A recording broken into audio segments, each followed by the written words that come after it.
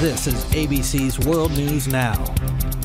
Hello to our fans online. I'm Diana Perez. And I'm John Muller with the top stories on this Friday, May 30th. There is a deal on the table to sell the Los Angeles Clippers. Former Microsoft CEO Steve Ballmer is set to buy the LA Clippers for $2 billion. Shelley Sterling had been pushing to sell the team before an NBA owners meeting next week, but her husband Donald Sterling still has to approve that deal, and he has vowed to never sell the team.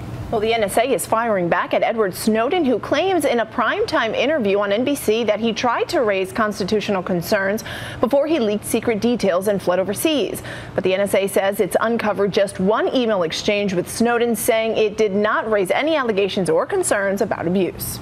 2 days after her death, the late Maya Angelou is being given a new honor. Her portrait has been installed on the first floor of the National Portrait Gallery in Washington.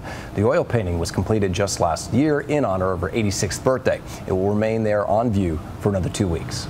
And for the first time in 52 years, there are two champions of the Scripps National Spelling Bee.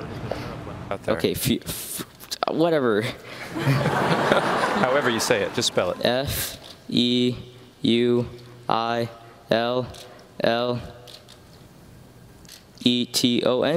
Correct.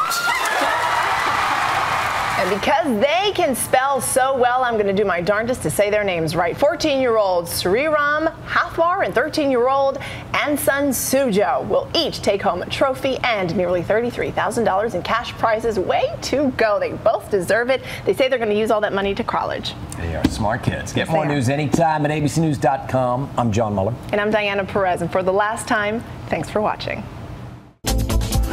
This is ABC's World News Now, available anytime, anywhere you want it.